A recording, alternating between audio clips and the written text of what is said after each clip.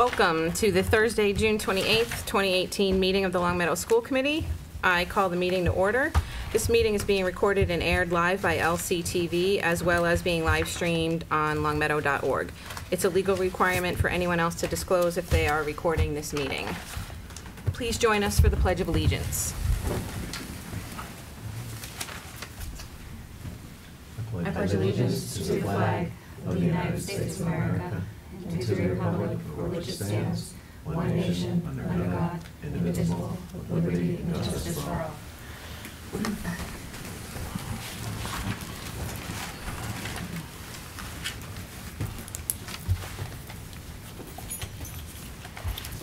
Okay, I don't believe we have any correspondence this week, so we can move right into the approval of minutes.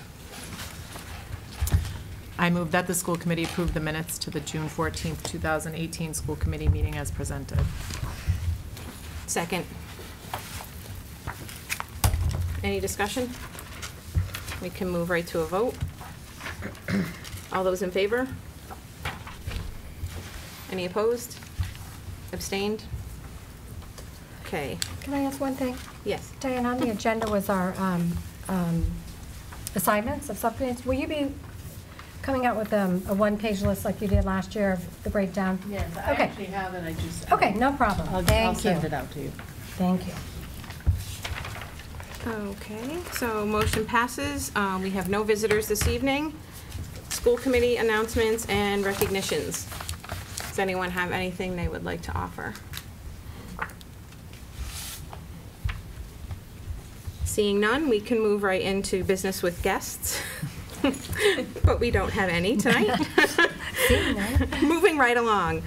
Administrative reports. We can move on to Marty, who has a brief superintendent report for us. Very brief. No written report this evening, but I would mention that the town's permanent building committee had reached out to us, hoping that they could tour our middle schools, and so we've set aside Tuesday, July 24th as an opportunity for the Permanent Building Committee to join us on a tour of the two middle schools. They're trying to understand the deficiencies of those two schools. I think both chair and co-chair, Beth and Karen, will join us on those tours. And so we'll keep you posted if they have any questions or conclusions that they make. And that's it. Well, thank you. I don't have an official report, but I feel since this is my first night really as chair, I was just going to make a brief comment and thank you all for your vote of confidence last time we met and voting me in as your chair. I'm really looking forward to working with everyone this year. I think we have a great team assembled here. I hope that I serve you well as your leader this year. But I can't move on without giving credit to the people who guided me the past year. And I know Michelle and Russ and Jess did not want any public recognition at all. And Jess was not in attendance at our last meeting to receive her award, but I really feel that I need to give credit to Michelle Grodsky, who led us all last year with such grace and intelligence and integrity. And Russ, who led us with his humor, his intellect, his great analytical skills, and his amazing ability to pull together information.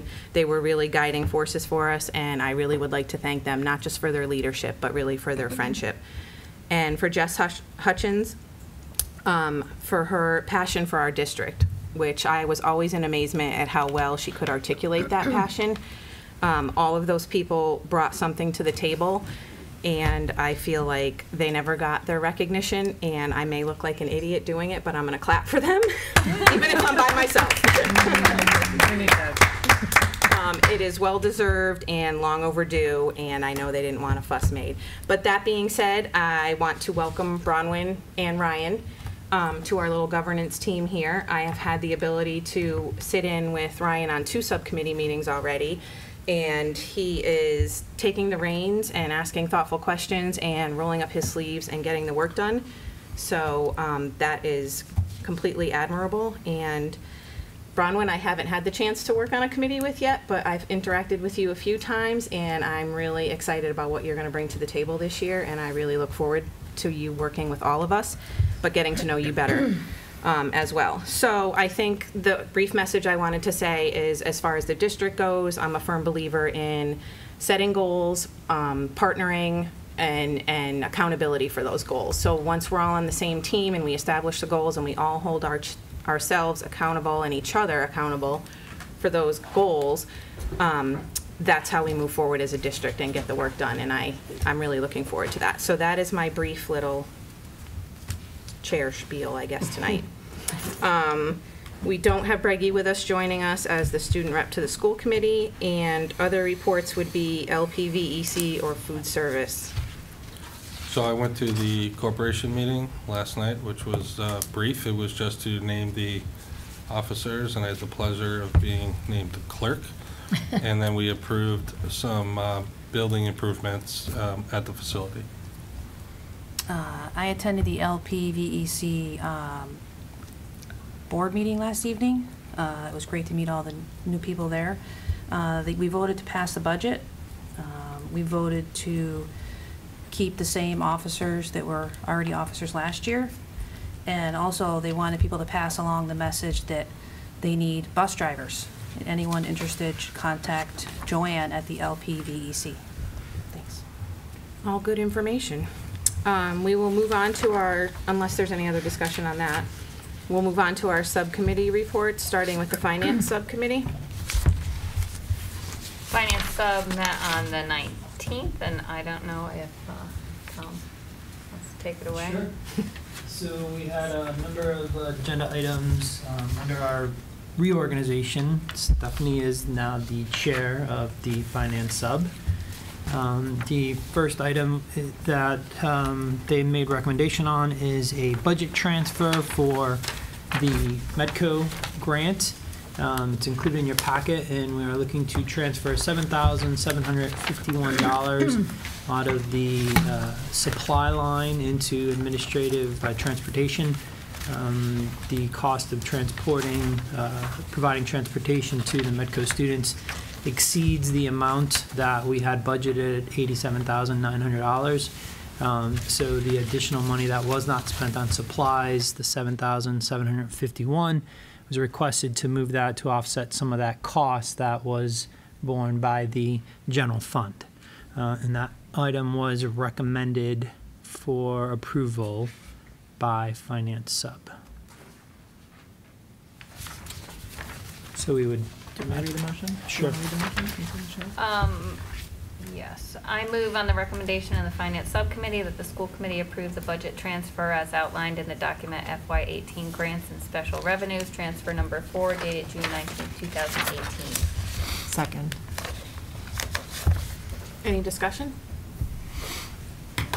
So we'll call for a vote. All those in favor? Opposed or abstained? Motion passed. The next item would be to authorize the superintendent to approve transfers that are needed at the end of the fiscal year to close out any line items that are in deficit. The transfers would be made in accordance with school committee policy DBJA, which kind of spells out exactly under what circumstances transfers need to be made. We've been adhering to a little tighter in trying to not have any lines in a deficit. So it increases the number of transfers that are necessary to make that happen, but it just seems to be a little cleaner as we're processing the end-of-year purchases that school committee authorized a few meetings ago. We're going to have a number of lines that are going to require transfers, and this authority will prevent from having to have meetings throughout the summer to approve those budget transfers. So we have a motion for the end of year budget transfers. You want me to read it? I move on the recommendation of the Finance Subcommittee and as specified in the School Committee Policy DBJA, that the School Committee grant authority to the superintendent to approve the necessary budget transfers between munis budgetary lines in order to close the FY 2018 accounts. Second. Any discussion on the motion? So we'll call to a vote. All those in favor? Opposed or abstained? So the motion passes, and we have one final request from Subfinance. So there is a building use request which was submitted by Mount Holyoke College for use of Wolf Swamp Road School classroom to offer a professional development opportunity for teachers in regards to math. It's building a system of tens operating with whole number and decimals. So it is kind of expanding on the math professional development that was offered to teachers this year. It is being offered by a professor from Mount Holyoke College. And so they're looking to use one classroom starting in September. It's probably going to extend later than the November 9th date based on some recent information to give teachers a little more time in between each class. Initially, they were thinking it would run for about 10 weeks. They're thinking they might want to extend it so that there's some breaks in between where there's some assignment that they have to work on before the next class. So the back end might be a little more open-ended. This also would give employees an opportunity to get professional development points and or college credit. So as part of the request, they would be willing to offer a reduced rate for Long Meadow teachers to participate in the course. Instead of for $549, Long Meadow teachers would be able to participate for $400, and they would receive professional development points for that participation. And they could pay an additional fee of $500 to receive 2 college credits for their participation. I believe the PDPs was 30 hours, was my recollection. Yep. In exchange for the reduced rate, they are asking that we waive the fee that we would charge for building use. This is coming before you because of the number of meetings that would occur. By policy, I think if it's more than 10 meetings, it has to come to, or repeated use, it has to come to from Finance Sub to School Committee. So Finance Sub did recommend that School Committee approve the request for use. Thank you, Tom. Welcome. Did anyone want to read the motion?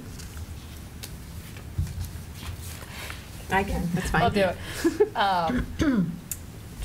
I move that the school committee approve the building use request from Mount Holyoke College for use of a classroom at Wolf Swamp Road School fall 2018 with the building use fee waived. Second. Any discussion on the motion? We'll call to a vote. All those in favor? Any opposed or abstained? So the motion passes, and we can move on to Policy Subcommittee, which did not meet yet. So next on our agenda would be the Evaluation Subcommittee, which met on Monday, June 25th, and Ryan will give us a report on that meeting. So we met on 25th, where we elected me to be chair of the subcommittee, and we discussed the roles and responsibilities of the committee, which is in your packet. Briefly, it's to recommend a timeline for the superintendent's evaluation, review and provide feedback, the development of the plan, conduct a mid-cycle review, provide monthly formative feedback on the superintendent's progress towards its evaluation goals, and directly communicate committee concerns and compliments, and coordinate the end-of-cycle summative review and prepare for the superintendent's evaluation. So we recommended to accept the document that's in front of you. Is that online? Because I didn't see it, and now I'm wondering if I missed it, but it's not, it wasn't put on the drive? I thought it was sent in an email. Was it sent just to us? Oh, it might have been sent just to the subcommittee, though. So it might not be. So I haven't seen it. Do you want to see it? Oh. That's it right there. Yeah. It's the Yes. same. Yeah, mine's just in color. Okay. So I'm not missing it, right? It's not on there? I don't know. I can't say for certain. I'll take a peek here. Do you recall, Diane? I thought it was, but I don't see it now.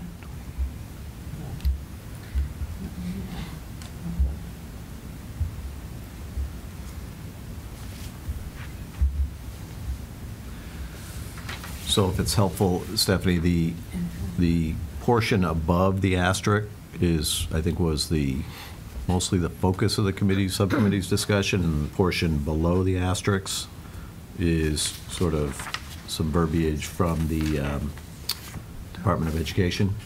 Okay. So if it helps you do the review, Okay. I think the bullets were the 5 or 6 bullets there were the sort of the biggest chunk of the meeting, the focus Right. of the meeting.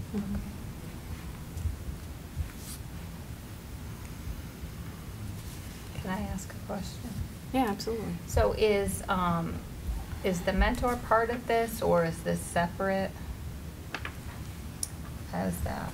Well, I can probably let Marty speak to some of that, but it should be said that as Marty was breaking down the different sections, this document is in itself a work between Marty and Patty. Okay. So I think Marty's correct in saying that everything below the asterisk is taken from DESI, but I do believe Patty and Marty worked on the top part, yeah, portion yep. together.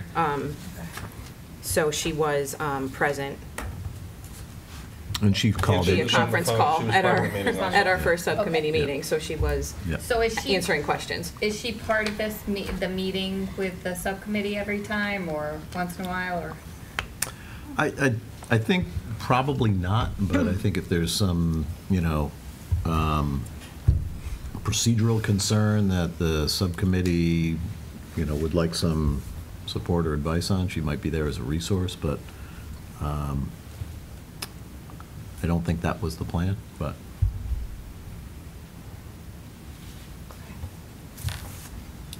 In the other part of the meeting, we spent talking about the timeline for the superintendent's plan, so that it would be available for a first reading on July 25th.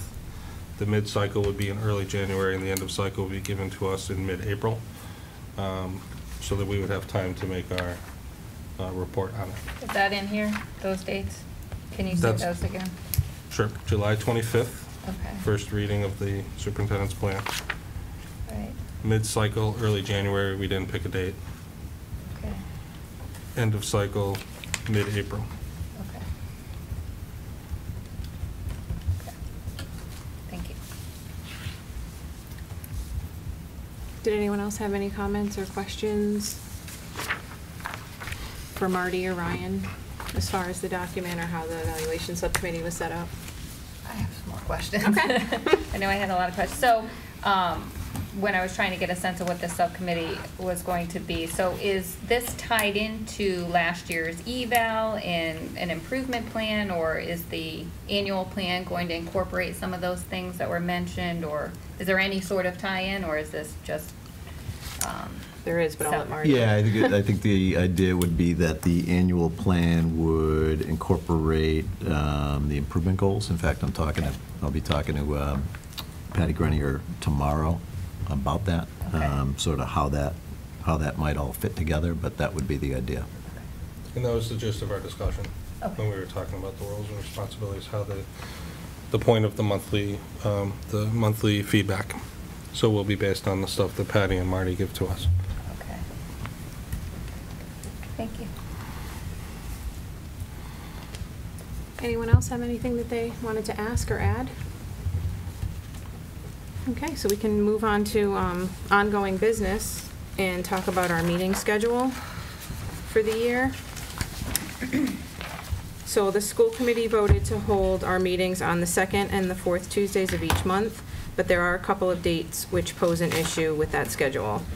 The dates are provided here on our agenda. So Tuesday, November 13th conflicts with a special programs committee that the district is sponsoring. Tuesday, January 22nd is another SPC planned event, and the select board also has a meeting scheduled for that evening. And Tuesday, May 14th is our annual town meeting. So before we move into discussion of selecting our summer meeting dates, we should decide what to do about those three conflicts.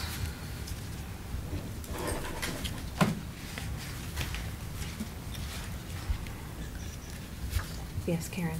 So, I didn't bring my LPVEC, so maybe the two members can look at their calendars as far as that is concerned, but could we possibly just look at bumping it to Wednesday? That was my recommendation when I first saw the Tuesday conflicts, but I would like to have Bronwyn and Ryan maybe have it not conflict. I know those are typically held on Wednesday evenings, Yeah, Maybe. Calendar should be I up. think I have. so I don't.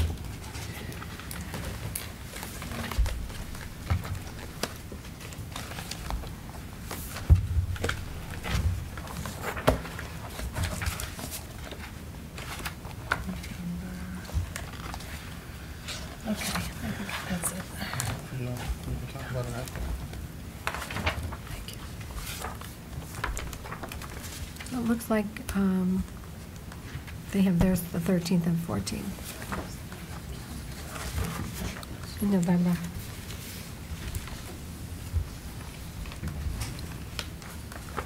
Well, green is the board. Yes. Yeah.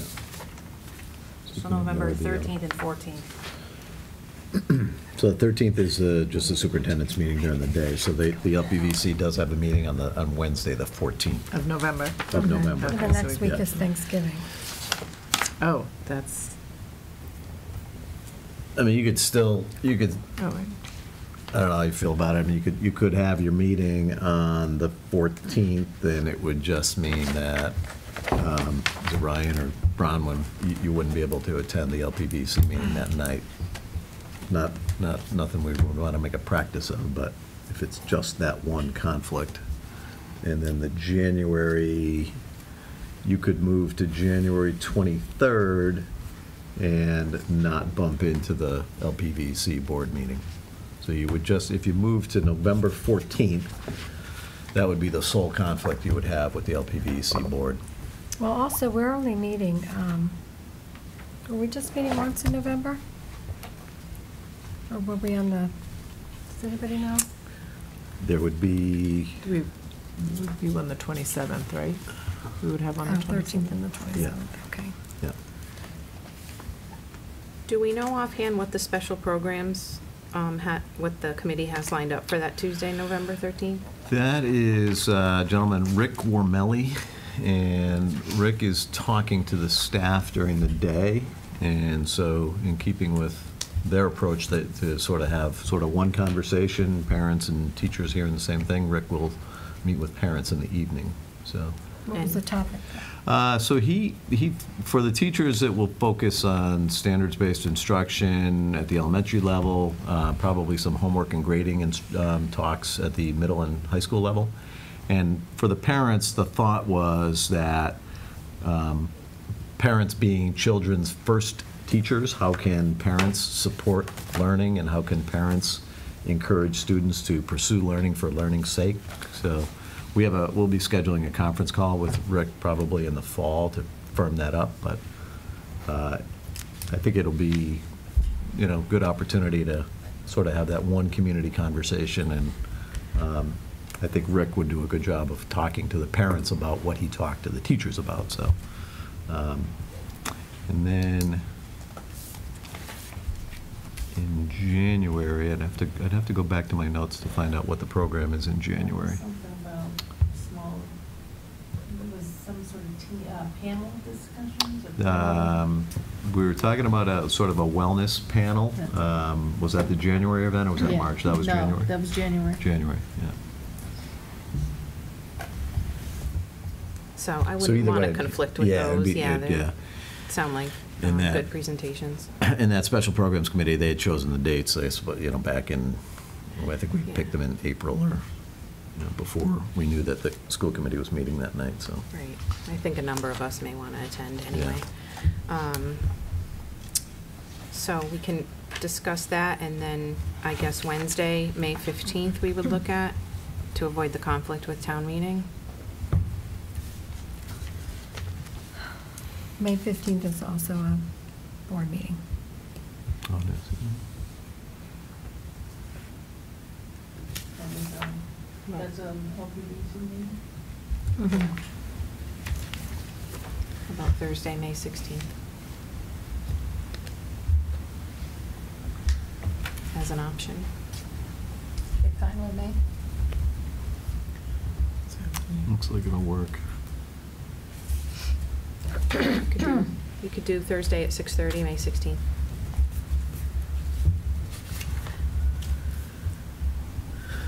And then we'll move the January 22nd to Wednesday, January 23rd, if everyone's in agreement on that.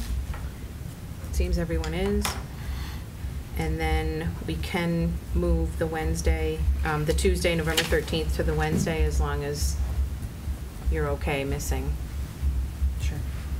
that potential meeting, or that meeting, potentially one time. So that seems easily Got that, Diane? done. Good? It's Thursday, May 16th. Yep, a Wednesday, and a Thursday. Okay, perfect. And we'll keep consistent with the 6:30 time. Okay. So we are also being provided with the information from the doodle poll that we all filled out for possible summer meeting dates.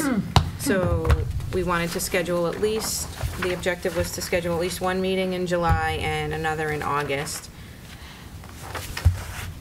If you look at the poll, I was just noticing off the bat that July 23rd or the end of July, the numbers were higher for the most potential members to be available. So I'll open it up to discussion on what you guys feel about what date would work best for everybody here.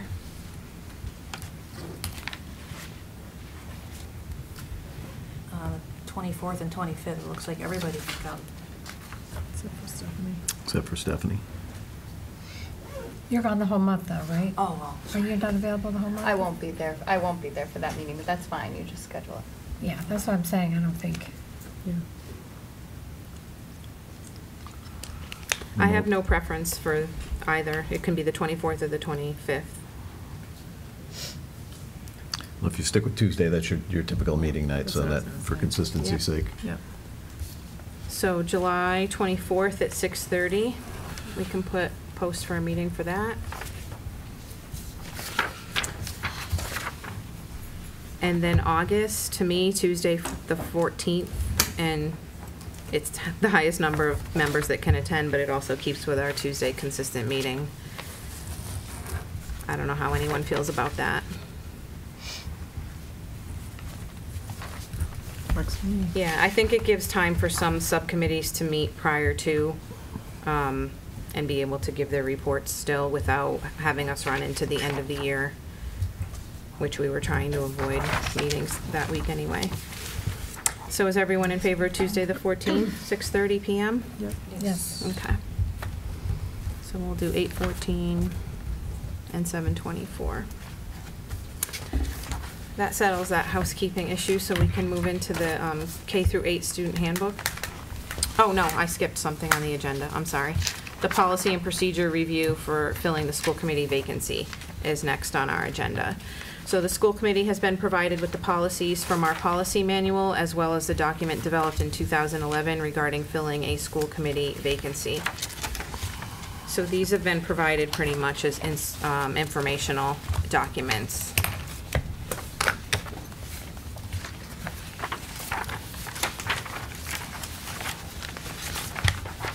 The procedure sounded like a chess game. I think it's the most amazing thing I ever read. I know, isn't it like a big Love chess it. game? I'm thinking of hiring teachers that way going forward at my school. Right. Right? It is Very fair, It is a fair process. I wanted you all to be familiar with every aspect of this, because none of us have served on the committee when this has happened before. So as much prep as we can do over the summer to prepare, I felt was,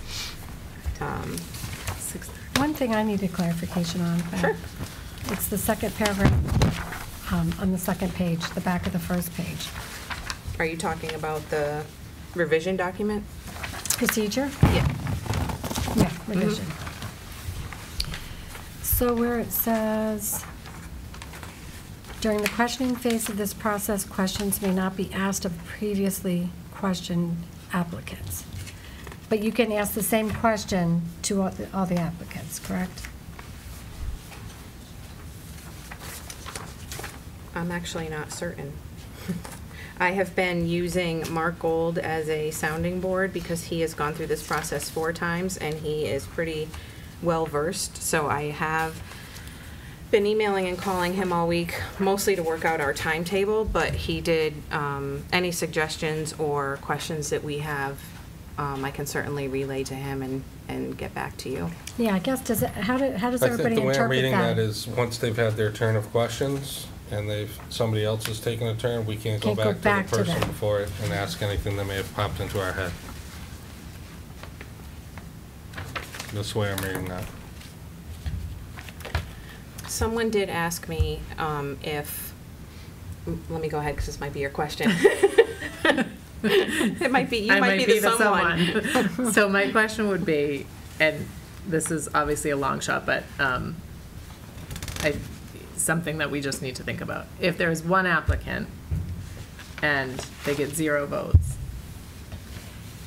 what happens?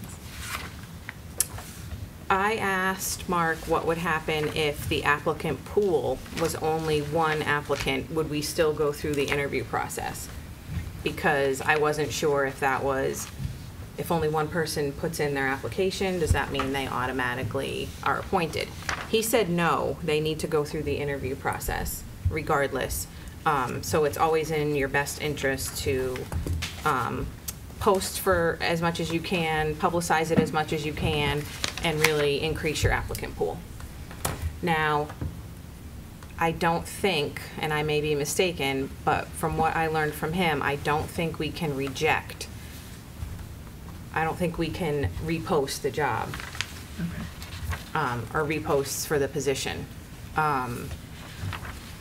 That being said, I'm sure different scenarios probably come up every time this is done in town, so I would have to get some more work done with the select board to figure out what happens if nobody is voted, or, you know, between, let's see, 6 of us, and there may potentially be 4 or 5 select board members. So how would those numbers work out? I can't imagine 11 people voting no, but I mean, you never know. Any scenario is possible, I guess.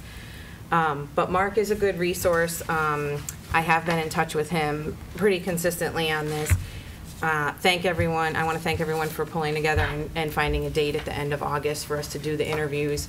Mark was able to go back and take that back to the select board, and he has confirmed 4 out of 5. I believe he's waiting for a 5th member to confirm that they can make it. But even if that last person can't, we will at least have 4 select board members and our full presence on that night of August 27th for the interview process. So actually, I have a question about that.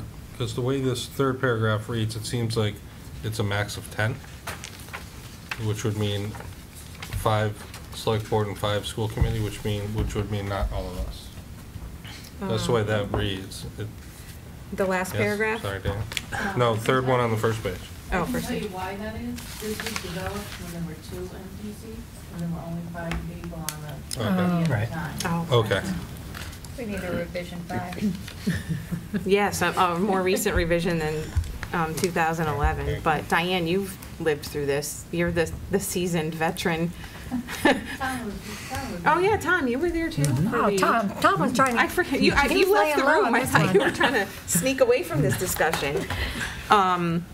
So we are moving forward throughout the summer. I do believe the job will be posted next week, is what I had heard from Mark. Had sent the vacancy posting over, and everything's being done through town hall and going through the proper channels.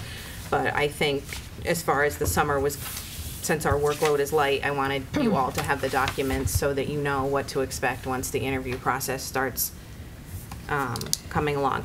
Mark will also be informing me of the applicants as they come in, so we'll have a constant dialogue about, you know, how many candidates to expect. And yes, Melanie?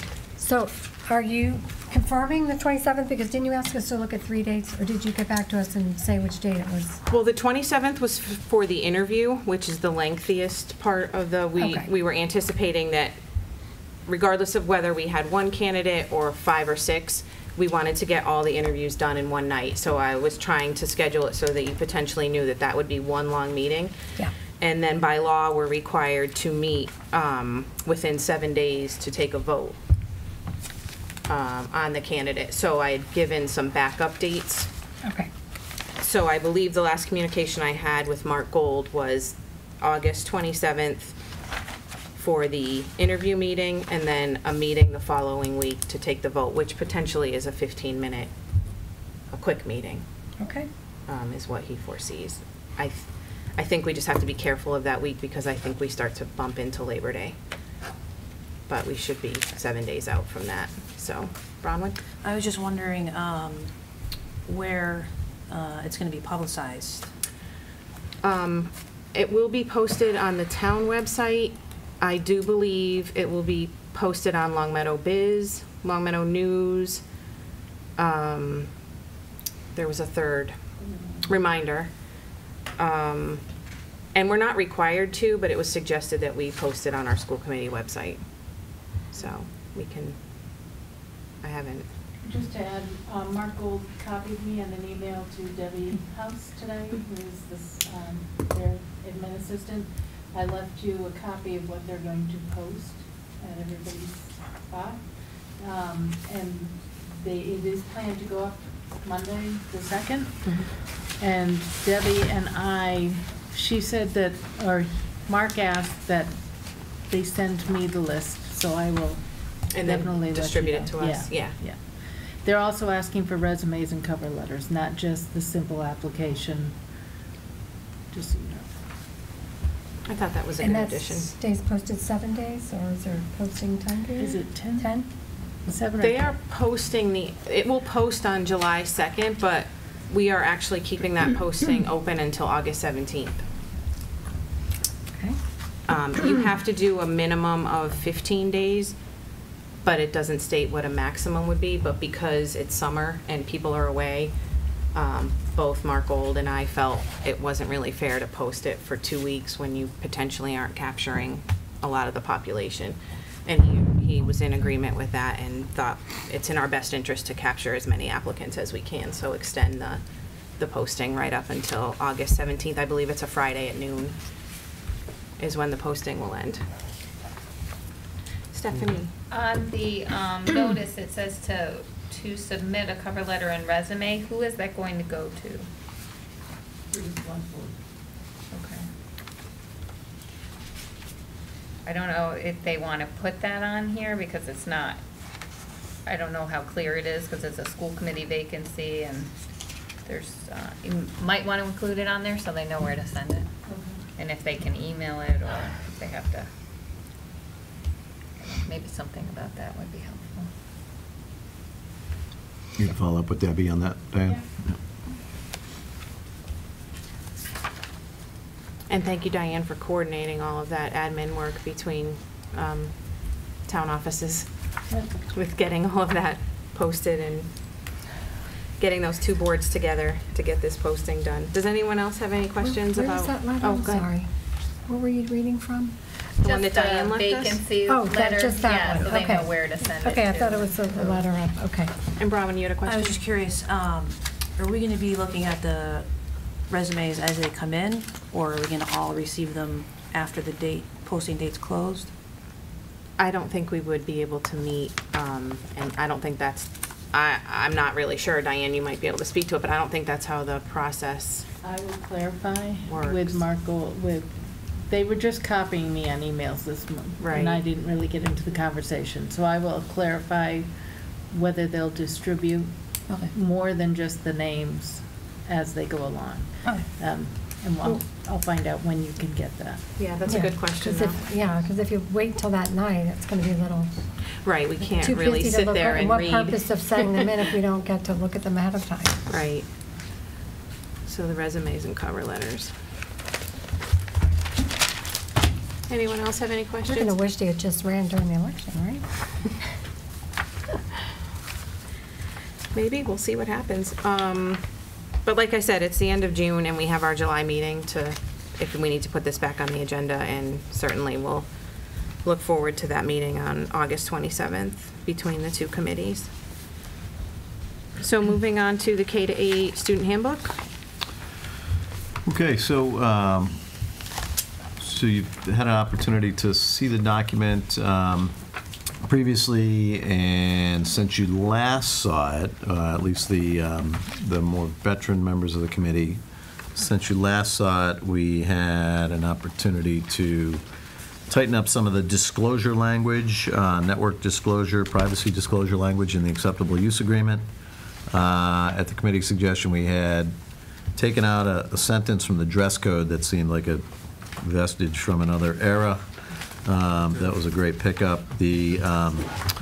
Also thanks to Diane and Carla Zukowski for going through the document, cleaning up the formatting and the grammar. Karen picked up a handful of things as well. Thank you for reviewing it with so I think in that sense it's good to go. What I like about the document, what Diane did, is she hyperlinked the table of contents, so users would be able to click on an item in the table of contents and it would bring them right to the item in the rest of the document. And we also went through the document to ensure that we properly identified all the protected classes that are required in non-discrimination law. So that's sort of the update since you last saw it. For folks at home, again, this is an effort to kind of ensure that our administrative practices are aligned across our K-8 schools. We previously had a code of conduct, but that document was missing a lot of important legal notices. It didn't accurately reflect school committee policy in some areas. And so we think that this is a document that captures not only the consequences, perhaps, for behavioral infractions, but it also articulates students' rights and responsibilities as well. So, again, thanks to the admin team that worked on this: Paul Dunkerley, Bridget Dulay, Nicole, Paris Crow, Amy Bostian. So it's a document that it's a long time in preparation, and I think one of the things to think about is that, with any policy document or handbook, they're living, breathing documents, and so as new statutes are passed and as new regulations cross our desk, as school committee policy changes, then this document would change to reflect that. So, in fact, I already know that there's probably going to be some further adjustments to the acceptable use agreement that I'd like to talk to the policy subcommittee about at some point. But right now, it's a acceptable use agreement that I think is tighter than what we've had in the handbooks and code of conducts previously. So, happy to answer any questions you might have, or listen to any comments you might have. Melanie? So if and when we do update this in policy, Yeah. does this stand for the year? Or do you go in and do an addendum? How does that work? No, I think we could change it Change it sort of, online? yeah, change it online. The distribution of this, we think we can make it available to families online and hard copies by request. Okay. And so it would be easy enough to change. If hard copies get out, then we would just issue an addendum. But I think we might have that tightened up before the school year even begins. So. Is social media not on this? Social media is referenced, I think, in here, if I remember correctly. But that's another policy that's another policy that's currently under review by the policy subcommittee. So, so that's another example of Yeah, I something just didn't see it on here. Yeah. Al, And, did you say the handbook was going to policy or acceptable? Well, I assume it's the acceptable. We were use talking about the agreement. acceptable use agreement. But that's just- not a policy. That's Right. like, we kicked that out of policy. Are you bringing it back? There are a couple of things that he'd like to go over. I don't think I think it's more just as a, informational. If the policy sub wants to bring it back in as a policy, that's certainly an option. But I think it's the changes are such that even though it's not a policy, I'd like to kind of run it by policy sub just to get some feedback. The potential changes. Diane, did you have a quick? I do just want to point out, the high school is getting ready to go forward with their handbook, and they actually do some printed copies. So they're waiting to know if they can put the acceptable use agreement in it. As it's currently written. As it currently is Yeah, written. yeah. And I told them I'd let them know tomorrow. Yeah. Because they're dying to go to print. Yeah. Stephanie? I think there's some confusion because that's an agreement and the school committee doesn't vote on that. So that would be up to Marty to decide whether the agreement goes in there or not, unless the committee wants to bring it back to a policy. But we had kicked it out of policy so that it would be updated yearly. So that wouldn't be something we would be voting on unless people have thoughts about it. But I think there's this back and forth between what's policy and what's not, and I think it's important to make that distinction. I think Stephanie's right. So as a standalone document, it sits as an agreement that can be updated annually administratively, but because it's incorporated in this document, which we're seeking a vote on, I think that by extension, it would be sort of seen as approved by the school committee. But I agree, it is an agreement that would, I think in today's day and age, it just requires annual regular scrutiny because technology is always changing. So, you know, it seems like once the ink is dry on some of these agreements, something else crosses our desks. So that Stephanie, makes did sense. you have some- It also says in there, refers to it as a policy, so that needs to be It's on page changed as 39. well. Okay. But I Page have 39. other things to say that I can. So Diane, if it describes it as a policy anywhere in here, can we just strike that word and just make it an agreement? Did you have your hand up before? Yeah, I Karen? just, quick question about the Appendix A. Yeah. Where did this document come from?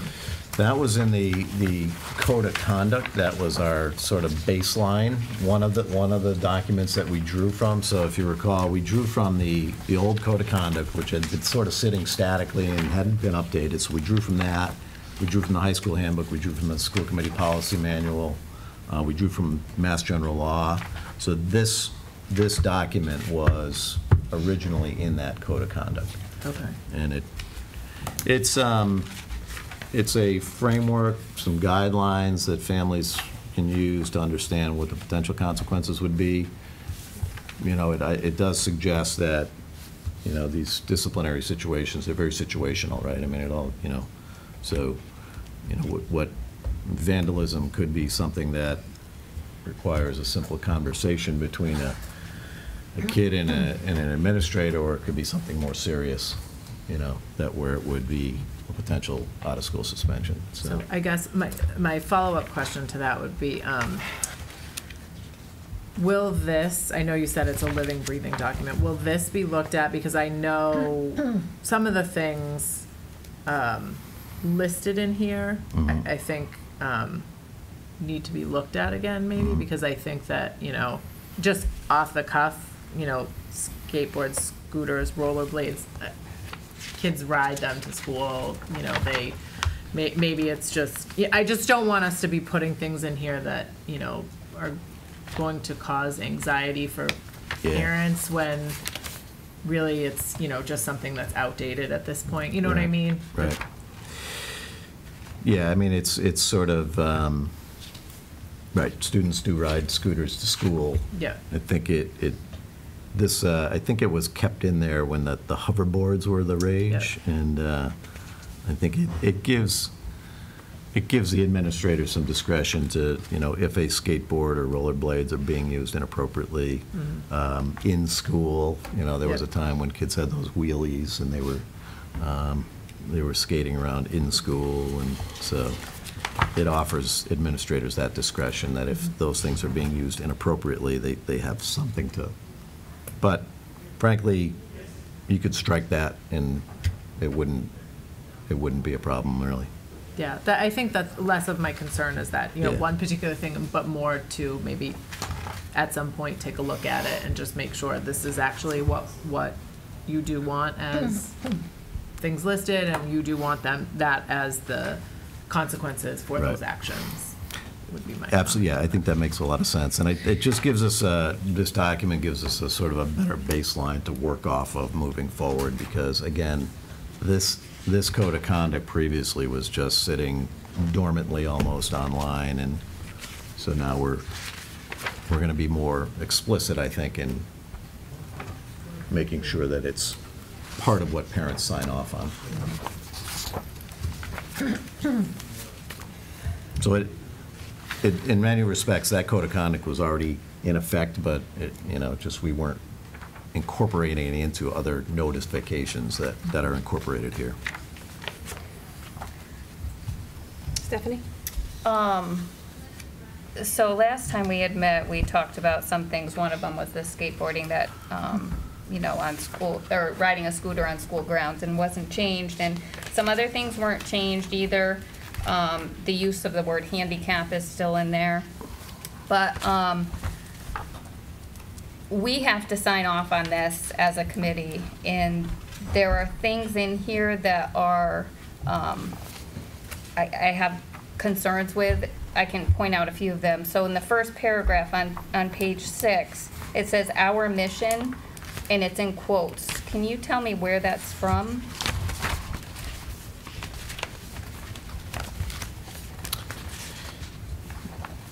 Diane, do you have any history on the mission statement of? Yep. Yeah. It was developed by the Strategic Plan Committee years ago when we had that committee. They made the mission statement.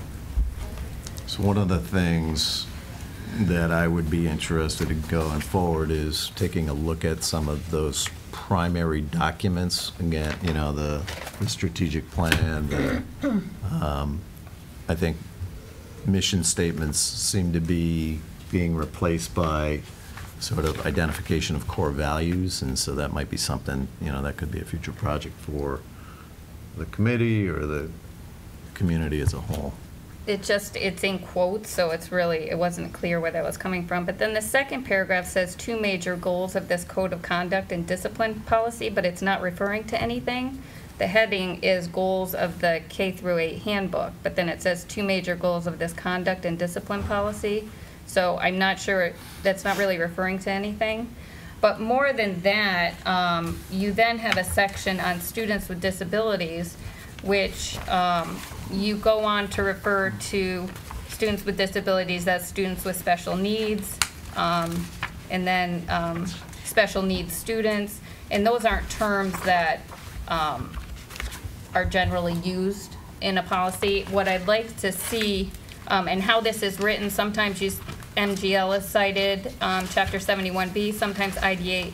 I think you can take from a document that we already use from DESE on procedures that's given to parents, and it needs to cite the law. It needs to use the correct terminology. It uses exclusion here, but it's not defined or used anywhere else. This, I think, you could probably use a lot from the parents' notice of procedural safeguards. I think that's the lightning. That's our, yeah. Lightning detector, just so you know what that is. So how that was written up, I'm not comfortable with having in the handbook, and I don't know. That particular section is not new language, that had previously sat in the code of conduct. Okay, but and- this is a new document, Right. so I don't know how old that code of conduct is, and that's, I think we're interested in having up-to-date, wording. Handicap shouldn't be in there, I brought that up the last time. This needs to be consistent with students with disabilities and following how it's written in the law, how it's written in our procedures and safeguards. I would not want the handbook to differ from that. And so I guess my question as I'm going through, sometimes cross-references are given on a policy, sometimes they're not. I think that, we've gone back and forth with this, so I guess to do deep editing like this on here is not my role.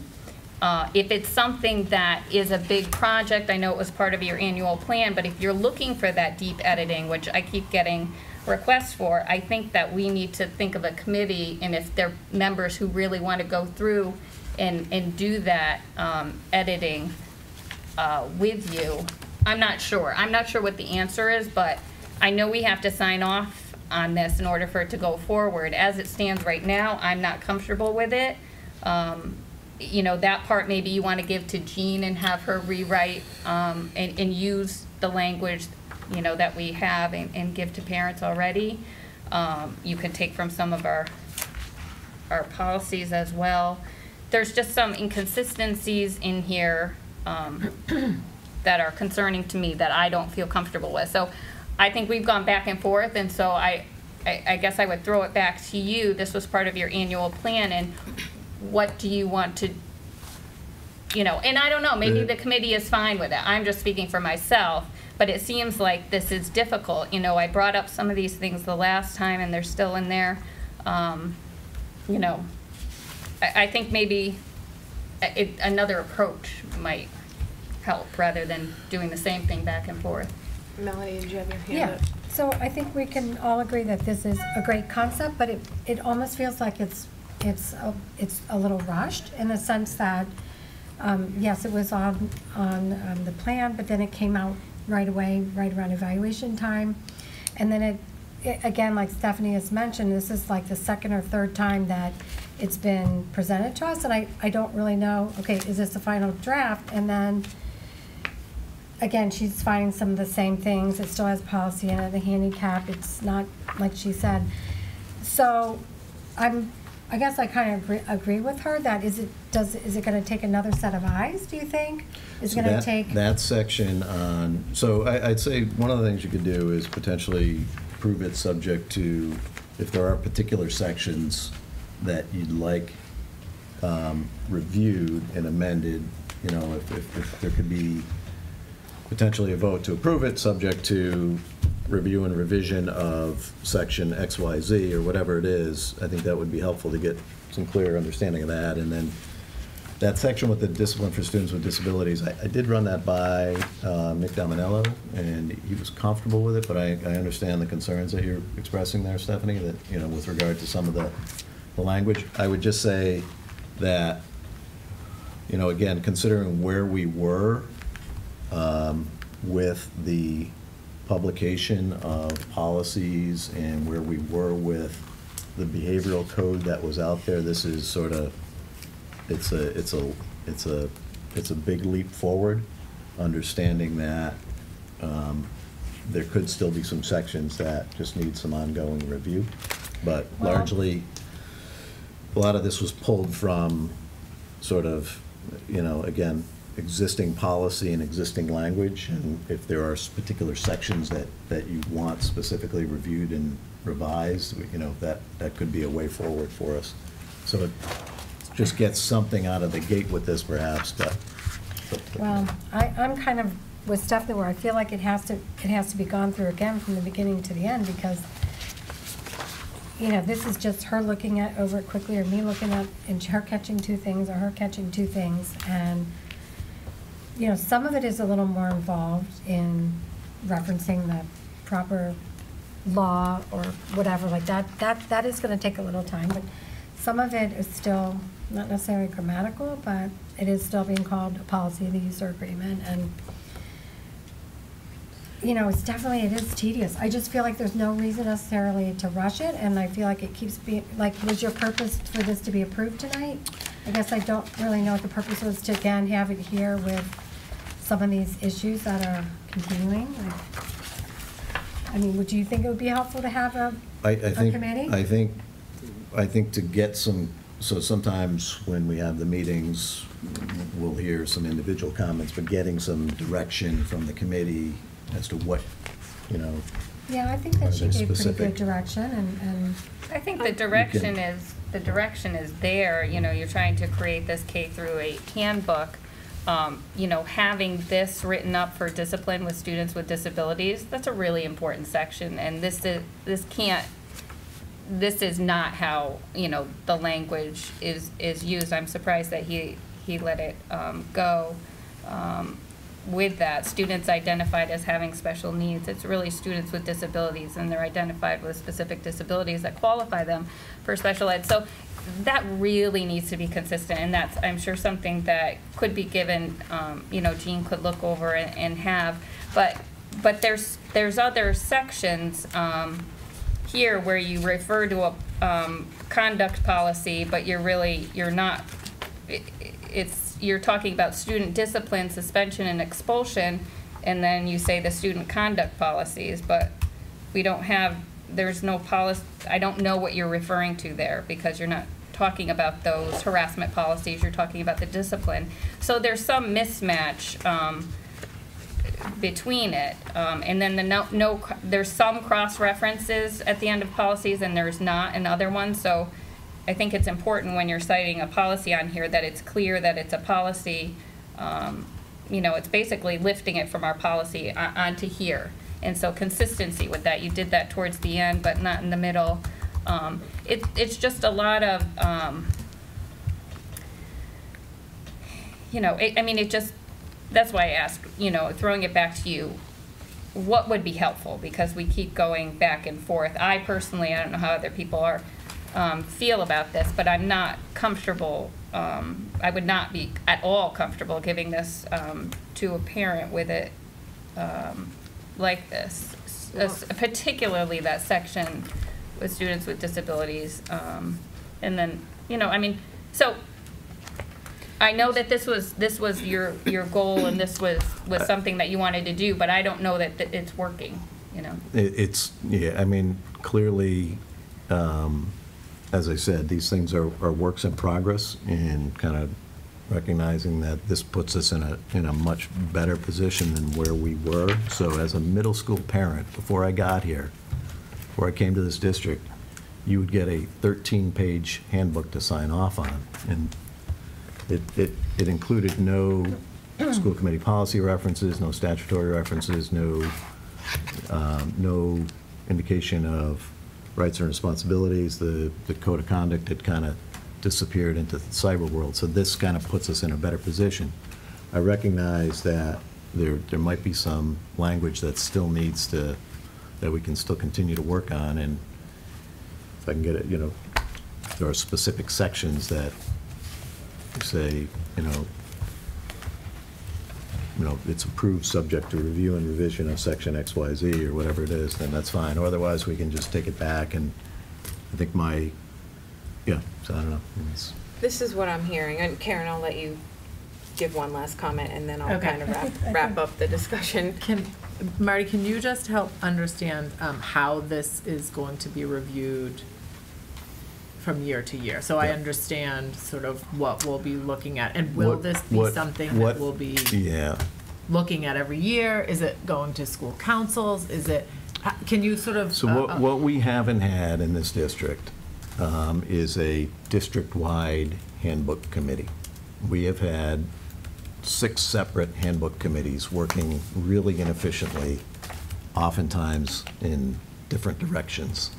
And so my vision here would be to have a district-wide handbook committee that would meet annually to review and revise this with whatever direction we get from the committee, with whatever direction we're getting from our attorneys, with whatever advice and input the administrators are offering as well. So that, again, that's been sorely lacking here in Long Meadow, is sort of that district-wide look at language that's important to kids and families. So that would be part of the ongoing review and revision. So it was a district-wide team that pulled this together, and that would be sort of the ongoing approach. And it would come back to us every year? Come back to the committee every year. Okay. Yeah. Is that team still in place, or? So, yeah, we had, well, it certainly could be in place, but it was, again, Bridget DeLay, Nicole Paris-Grow, Amy Bostrom, myself, and Paul Dunkerley. And it was a lot of work to try to, they took an inventory of the entire code of conduct. They took an inventory, with Diane's help too, of the entire school committee policy manual. they took an inventory of the whole high school handbook to figure out the elements that belonged in this document. And so I just want to kind of emphasize that, this puts us in a much better position than we've been in, understanding that there might still be some work to do. And, I'm always committed to the development and improvement of handbooks. I think it's been frankly neglected for a long time. And that's why I'm bringing it to your attention. I couldn't in good conscience kind of continue without giving parents and kids the proper notification that we needed to make to them. So, these things are always, any policy manual, any handbook, they're always in need of improvement and update and revision. So that would definitely be part of the ongoing work here. So I would, I guess, like to point out, hearing what Marty said and hearing what the committee has said, and I think I heard you at the beginning of the discussion, Karen, say that you would also send some revisions to Marty. Yes. So recognizing that this is a substantial document, it's 48 pages.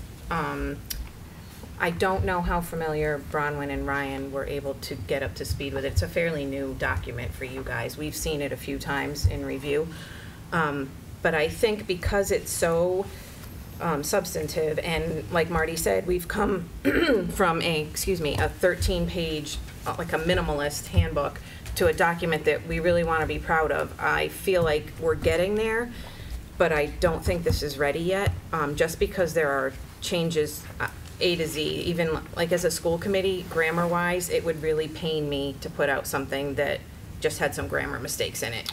Are there still grammar errors? I think there's a couple of spots, but just because I am that person that is always going to correct somebody on there, and there, and a period and a comma, I think as a school committee especially, you want to make sure you're putting your best foot forward in terms of your document. So that's important. But I appreciate all of the work that you've done in the committee, the people you assembled together, and I think it's getting there. I don't think it's ready to go across the finish line yet. I would be, like Melanie said, I don't think there's any rush. I think this is good, it needs a deep dive at it again, I think, but I would say that it's almost there, but I feel, I just don't think that we should approve a portion of it knowing that a bunch of it may be amended.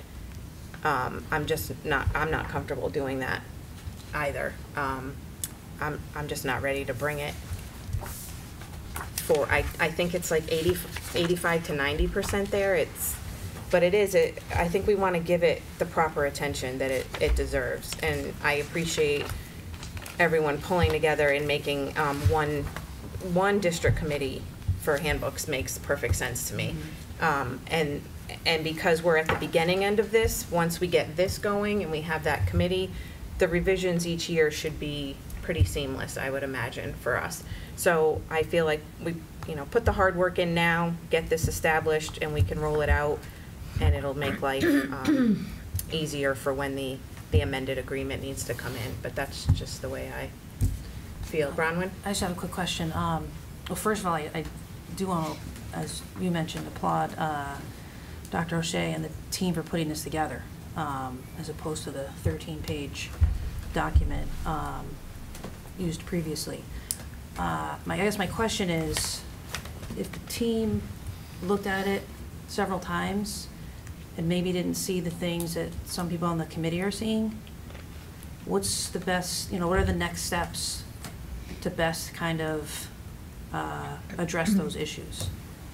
You know what I mean? It's kind Right, because potentially we could keep going right back and forth with the document. Yeah. But I I think think there's enough in yeah. here that needs to be looked at. Right, and I know sometimes in meetings, there's some conversation around, well, how about this or how about that, and sometimes that's hard for Diane and I to keep track of all that and what the potential adjustments are or changes are. So if I can get that, in an email, I'm happy to go through it, take it back, bring it to our attorney, bring it back to the right person to get the verbiage where we want it to be.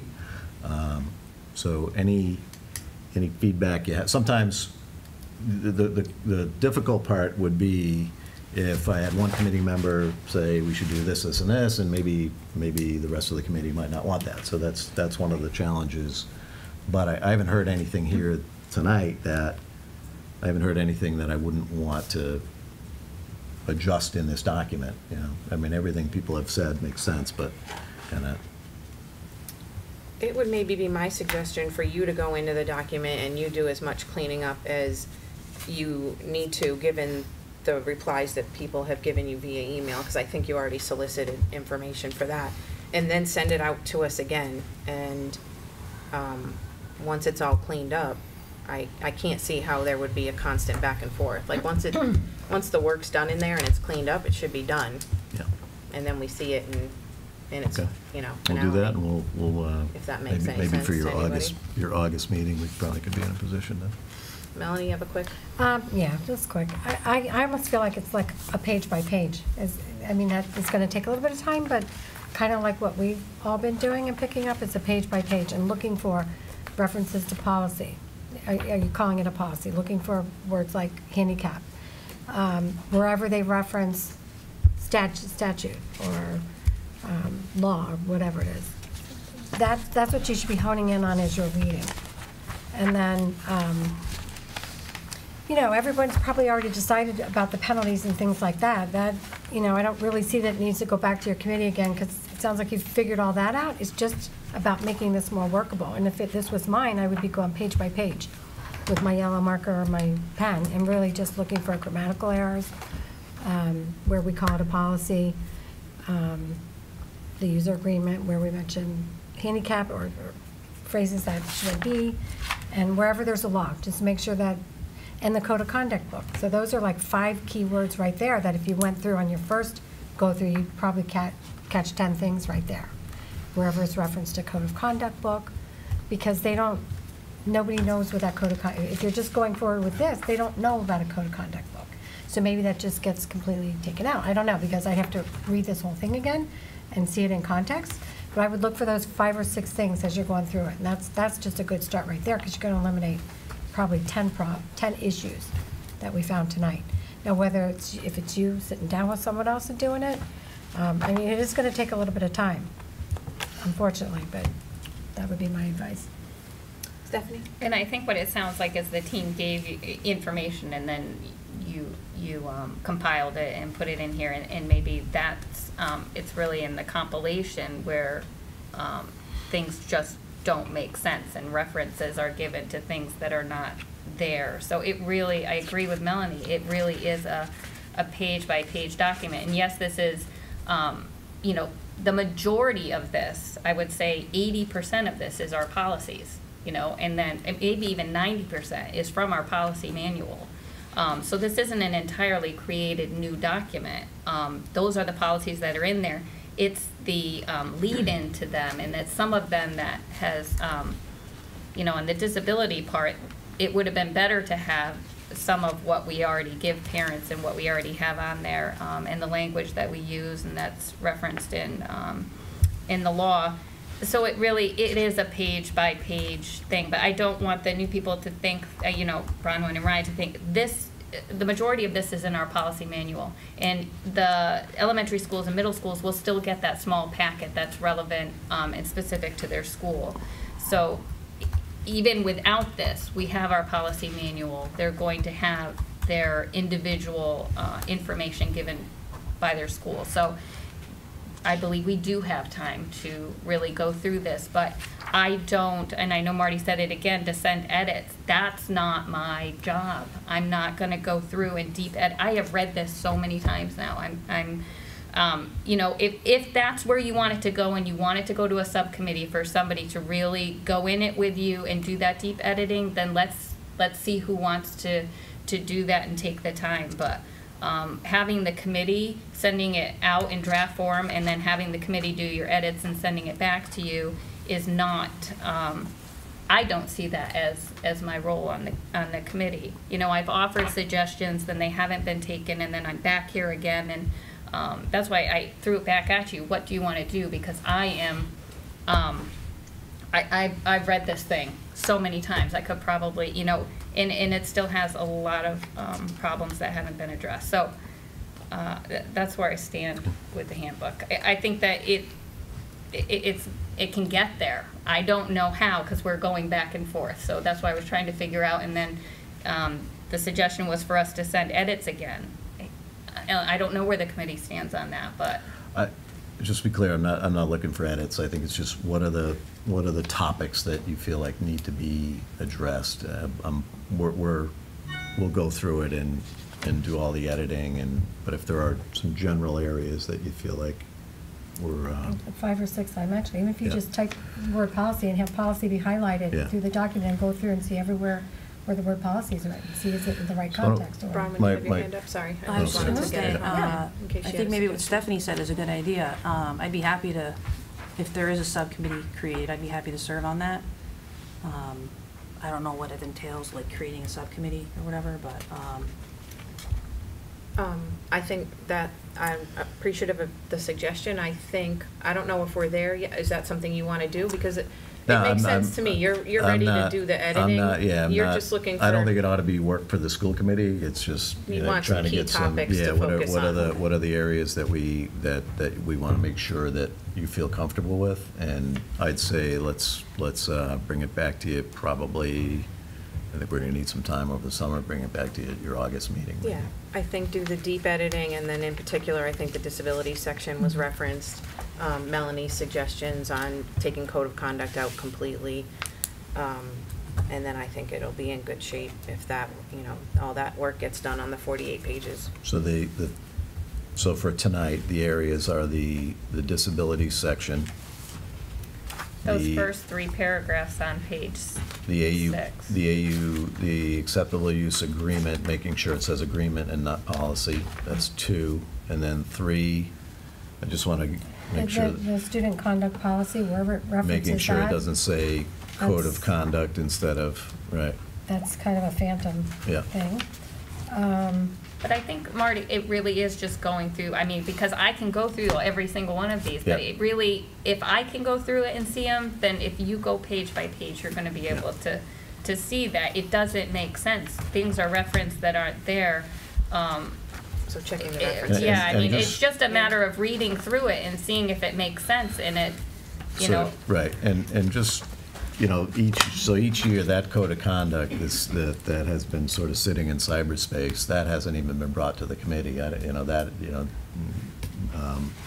so we're working through an area that has been neglected, frankly, and so I'm happy to continue the work of pulling this together and get into a place that works for the committee, so I think maybe we shoot for the August meeting. Yeah, that sounds fair. I think Appendix B needed to reference the social media policy.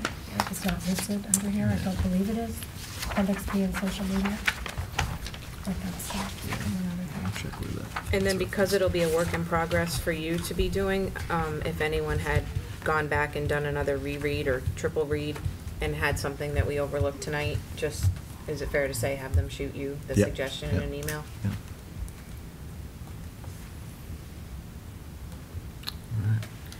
Okay. Oh, Marty, one more? can you just also add to, I think we had, I had emailed this to you, but I went back on my notes. It was just the substance abuse section. Right. My notes and my recollection of the policy meeting when Paul and Shelley came was that they changed the language to substance use Right. rather than substance Right. abuse. Substance, Use. no, wasn't it Use. substance abuse? No, I think No, it's change the The other way? reverse. I thought it They was don't wanna- substance. They- What page you on, Karen? Page 33. I was thinking it was the other way around. Yeah. That they, No, so- yeah. because Shelley's title is Substance Abuse Coordinator. Right. Not They- substance. right. Well, You're changing that. no, I think No, that's she can't be the, a substance use. because she would say, I'll go back and check it, I think, but that is her Okay. title, so that's kind of what I was going off of. Right. She'll say there's, proper uses of substances. Right. But we'll go, So if you could just I'll check with them. check on with that. her on Okay. that, just because I know that we had changed some of our language during policy to say substance Substance use use. rather than substance abuse, so that it wasn't, we weren't stigmatizing Right, because wasn't of the threatening. abuse. Right. Gotcha. So if you could just check that with her, and Yeah. her opinion on that would be. Yeah. I guess if we're going through everything, there's also cyberbullying, I think, needs a definition, and the terms that are used are not defined, but they're part of language that's used to talk about things, like flaming, which I didn't know, had to Google it. And so those things are on there, which might be helpful, I'm not sure, but I think a definition of cyberbullying is needed, and, you know, the sentence, "don't be mean," I don't know. On a handbook, I think we need something a little more than "don't be mean." So I think that whole, What page is that? that's on page is that page on? 38. So if you can just look over that, there's plenty out there that So that, defines cyberbullying. So cyberbullying section? Yeah. that section there, I just want to double check this. I mean, it's a very important section, but you know, just from a quick search, you know, there's some really good definitions out there rather than just examples that I didn't even know what they were. In the acceptable use agreement? Yeah. Oh, okay. And then another part of that agreement. I'm sorry, so there is, just so everyone, your new bullying policy is in there as well, so so that should have the sort of real specific information around bullying and cyberbullying. Just going to show you in 39. That's where it says policy. Yeah. So kind of taking a look at that and making that a little tighter, I think would be good. So those sound like definite sections to work on. I don't think we should go now page by page through a 48-page document. I think you understand, you know, what you're going to do with the document, and then if anyone has anything that's glaring to them, I think they should, in the interest of time, email it to Marty, so that we're not sitting here working on the document altogether. I don't think that was the point of bringing it here for us to go page by page and correct it all. I think you'll be able to take care of that, and then if we have specific sections that we feel strongly about, they can just send the Yeah. suggestions to you. So if that's good with everyone, we can move on to the new business. So the new school committee member orientation, MASC, which is the Massachusetts Association of School Committees, provides an orientation charting the course, which fulfills the required, the legal requirement.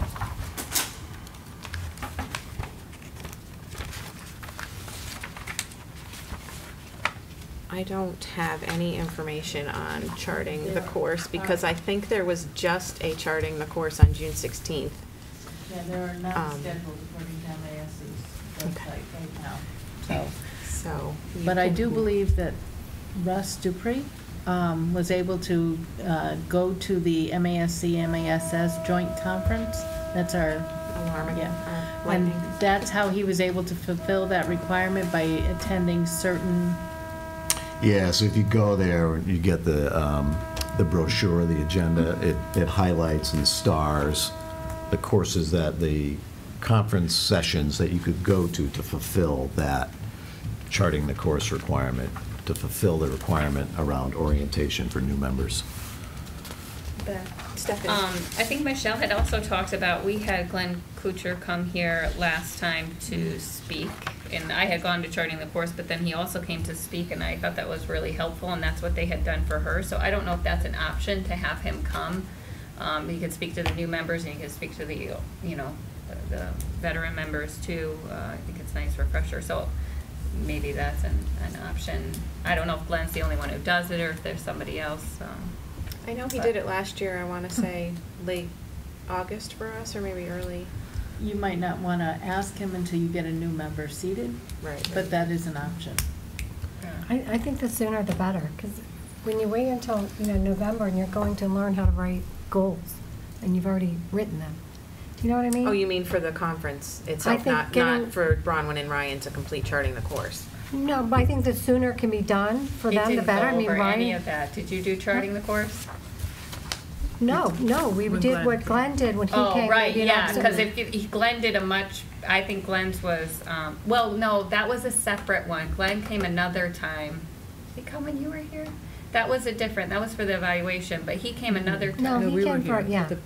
With the big He came with the big charting the course binder. Yes, Yeah. okay, yes, Yeah. much better than when you I think- go. Yeah, and I feel like the sooner We haven't. we have that, the better, especially for the new members. And of course, it would make sense to wait for the 3rd, but I'm saying like September, early September, because again, you're learning how to write school committee goals, and they will have already been written by then, and you will be frustrated and everything else. And I know that's a continual learning process, writing those goals. And we'll still go again in November, I'm sure.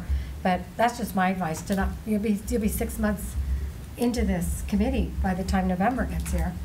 Right, I think if we were interested in well, we can discuss once we get to the conference, you know, how Bronwyn and Ryan feel about their schedules and what they want to do. But as far as if we have Glenn come back and we wait, potentially if we voted in a new member, no later than, say, like, I'm just throwing an arbitrary date out, September 8th, we could try to align it so that Glenn came within a 2 or 3 day period of when that vote is taken, so we can get all 3 of you in the room together with Glenn, and that kind of gives you a good, you get that big, you'll get like a 3-inch binder of information that can become your bedtime reading, and you'll have that solid basis going right into the school year, which would be nice. But we can talk about that in the And that full, the Conference. old orientation binder that's all in that new school committee member folder that we set up, so. Oh, the whole it'll- binders? Yeah, the whole binder is there. perfect. So, and then the overview PowerPoints and a bunch of other documents, so even if you're waiting. Super helpful. You know, waiting for the formal charting the course, everything's already there. you It's, can start looking I at would it. think it's probably 99% the same as what you're going to get in September. Well, that is good to know then. So as far as the I wanted to kind of couple the MASC Summer Institute with the MASC Mass Annual Conference. So the first item on the agenda is the MASC Plan the Summer Conference for Friday and Saturday, July 20th and 21st. And you have that information in your packet as the Summer Institute sheet. So you're able to book for one day or both days, and then there's a quick look at the agenda. So there's one session on Friday from 4 to 6, and it looks like 2 separate sessions on Saturday. But I wanted to talk about it in conjunction with the annual conference because there are some duplicate sessions. Also realizing that people are away in the summer. I know, like, I'm just using it as an example. Like, I'm just going to say Bronwyn would be phenomenal for you to attend a session on high school start times. Right. Whether you did that in the summer, given your schedule, or whether you come to the November one, that particular topic is offered twice. So you have a little flex, you know, if you see something that you really like being held as a session, some are duplicated. So I kind of wanted to have a conversation with everyone and get a sense of, I guess if you felt it was worth it last year when we went, if there's interest in going this year, if people want to pick or choose between one or the other, what your thoughts were on that. Karen. So, just for Bronwyn and Ryan, so last year, I think 6 of us went down to the one in Hyannis in November, and so I think it was like a Thursday, Friday, was it a Wednesday, Thursday, Friday, Wednesday, Thursday, Friday, and stayed down there, and you could sort of pick and choose which courses were of interest to you, what you thought, you needed. Some of them were outstanding, some of them were, a little hit or miss. What I found from the last session was a lot of the really interesting ones that I would have liked to listen to were on Saturday. And so it was like the last day when we had left. Just for your sake, it's, you would need to be there Wednesday, Thursday, Friday. So that's like the time commitment piece is a big piece of that. I did think some of it was really worth it, and it's a nice way to get to know your team, get to know, you go out to dinner with Marty, you go out to dinner with the team, you meet some people from other districts. So that's sort of what that conference is all about. And I would just like to add that I think we all learned something from it, but I like the way we set it up. We didn't all attend the same, we all kind of picked something that we liked, and if we overlapped, like maybe you and Michelle went to one session together, or Melanie and I, but for the most part, we kind of all split up and covered as much ground as we could, and that way you can gather the information and bring it back to the rest of the committee, which I found to be helpful. So you would have to consider your time commitment as far as your away from work commitment or your family. Obviously, the summer one's a little bit lighter, and I think an easy drive and doesn't really require a stay over.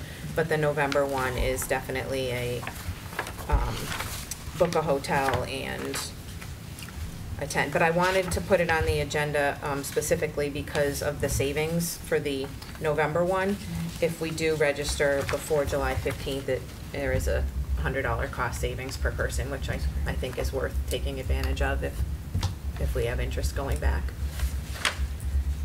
So I'm open to hearing whoever wants to attend. Melanie? So I thought it was definitely helpful, for all the reasons that both of you mentioned. So I'm definitely interested in going back, and I could go in July as well. I could go to both sessions, or I could go to one. I don't know if you want to decide as a team, or do we decide, I don't know. How do you want to handle it? So I just have a quick question. Go ahead. Are the new people supposed to go to the summer one as well? Or, I mean, I definitely would like to go to the one where the whole team's going for a couple days. Yep. But I was just wondering, like, You don't have to. You're right, none of these are mandatory You at don't have all. to go to These any. are completely optional, whatever works for you. If you're interested in going in November with a larger group of us, okay. perfect. Don't feel like you're obligated to go to the mini one, the little mini summer institute. Yeah, July might be trickier. Mhm.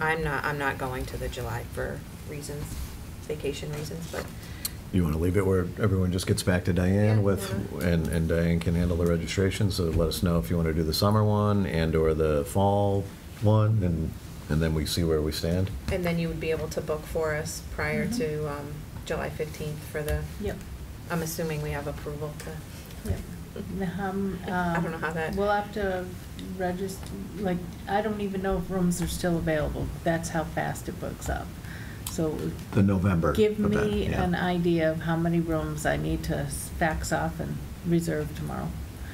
Okay, so, So right now, you want like Yeah, I right our really now. possible want- interest. Because I don't know if you'll even get into okay. the We didn't have conference enough center. last year. We didn't have enough Yeah. rooms last year. Right. I don't Well- know, but it wouldn't be a problem because my brother lives 15 minutes from this, so. Okay. So you're opening up the house. I for know. us. Right. House party. That's so nice of your brother. So if, show of hands, who would go, you want the November for the hotel purposes? Yeah, I just right? want to know how many rooms I'm going to book. Because you can cancel if you. Yeah, should I grab 6 rooms? I will go, but Yes. you don't count on me for a room. I can get my own. So just book 5, and then we can You're in the cancel. house? I can book 6. If I cancel, I know Well, we know- somebody else will get it. We know 2 are all set, Ryan and Beth, so Yeah. if we book 5, that's safe, I'd say. What about a new person? Yeah. I'm not sure about my schedule with it, but I also, but I could get a room, I don't need to stay there. But I also just wanted to mention last year, I didn't go to MASC, but Marty and I attended a conference on child sexual abuse in schools, and then the year before that, I went to an equity seminar in DC and flew down that day, flew back. It was, so I did that, and and that was still significantly cheaper than MASC. But there were other things, so it was nice that we all kind of came back with different information. So I just wanted to add that there are other opportunities too, but MASC sounded like a good one. I just don't know my schedule, but. So you're a tentative room? I don't need a room. I would get my own. I don't need to stay there, yeah. So I would say stay with the 5, because like Bronwyn suggested, even though it's 4 that definitely need it, let's consider the new member that might need one. Okay. And that way, if we have to cancel one, we can cancel Okay. one, but we'll at least have the 5 going forward. And then you can all just individually let Diane know what you feel about the July one. Sound good? That's the discount for the room. As far as needing to let you know if we can attend the conference, when do you need to know? That's No, that's the July, you're telling me the rooms so I can book them so that we get them. Right. The conference is by the 15th of July. Right, So the discount I is for do- the conference Yeah, itself. the Oh, Yeah. discounts for the Can conference. you? She just wants to make sure we have a place. Yes, but you Can't need it. cancel. You can't cancel on the conference. No, I can't get money back if you Okay. cancel on the So conference. I don't want you to take I gotta verify that date, so don't put me down for the conference. Okay. Okay, so it sounds like everyone will be emailing you tomorrow, Diane. Okay. With their calendars. Okay, so that wraps up the MASC business, and we can move on to kindergarten enrollment discussion. So we have enclosed in the packet class size reports for the 3 elementary schools. So you see the we call it registered enrollment at Wolf Swamp Center and Blueberry, and then the projected resulting class size. We call it registered enrollment because there are students at the kindergarten level that are sort of out there on the census who have not yet registered. So Diane does a nice job of tracking that for us just to see what the increases might look like potentially. So as is often the case, following you set the budget in January, and then enrollment patterns change, and so I believe this happened last summer, and so this summer we are asking you to consider adding an additional section at the kindergarten level at Center School. You'll see that there are 64 students registered at kindergarten at Center School, and we have 3 sections. So already, even with the registered enrollment, we're kind of pushing towards the level of what we see as sort of reasonable, acceptable class size. So in that case, in the Center School's case, we have 6 students that are on the census who have not yet registered, so they may or may not register. But given that, and given the fact that it's only June and we still have July and August to go, we're seeing a lot of movement, a lot of registrations, we think it would make sense to add a section at the kindergarten level at Center School. And so this was sort of considered and vetted by Finance Sub, and Mr. Maz is confident that he could make the adjustments budgetarily to handle that potential additional investment. So we're hoping for you to consider, think about an additional section at the K level at Center School. And happy to answer any questions or concerns or. As far as those 6 students that we're tracking through the census, Marty, Yep. what, do we just, Diane, do you guys keep just an eye on that, or is there any type of letter that gets Nope, sent, or the they've been families notified? we reach out. Okay. And from what we understand, those 6 are intending to register, they just haven't done it. Okay. So we think we could be over 70 students with what Diane just described in summer move-ins. We think it's very possible to be over 70 students at Center School. So with that would be beyond what we could reasonably instruct with just 3 sections. So. Absolutely. Anybody else have comments? Any questions for Marty? We do have a recommended motion. I move that the school committee authorize the addition of a kindergarten section at Center School for the 2018-19 school year. Second? Any other comments? Who seconded that? I did. You did, okay. Sorry. Seeing no more discussion, we can just call for a vote. All those in favor? Opposed? Abstaining? 1 abstention. So the motion passes. We do not have an executive session planned for this meeting this evening, so we can make a motion to adjourn. I make a motion to adjourn the meeting. Second? All those in favor?